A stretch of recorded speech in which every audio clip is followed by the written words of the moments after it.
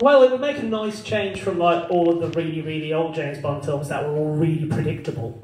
Like the ones where it would always, at some point, James Bond would sit down in a room with the supervillain who would be playing his piano and he'd be saying something like, "Oh, Mr. Bond, it's good to finally meet you. Also, if you're a secret agent, why does the bad guy know your name?"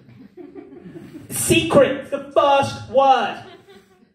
And then he always meets a girl, and she's always a Russian spy, and her name is always, "I'm going to suck your Nikolatovich," or something like that. I like it. It's a, you know what, we could make this film happen.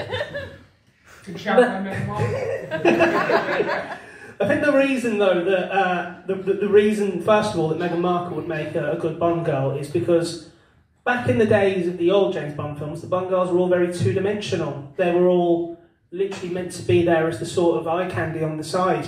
They were meant to be very, very sort of appealable and lovable. And if there's one thing that I've learned from the British public is that they don't really like her. So that solves that one. Second, Jeremy Clarkson's James Bond. Now, I'm going to be honest. I don't think that would work at all, because have you seen Jeremy Clarkson trying to get out of a car on the Grand Tour recently? Like, I'm not being funny, but if he's chasing down a terrorist and then the car explodes and all of a sudden there's a gunfight and he's got to jump out of it, yeah, we all know Daniel Craig was getting on a bit, but at least he could get out of the car. Jeremy Clarkson would be shot before he got out of the car, which for some people, I suppose, would be a victory. Who knows?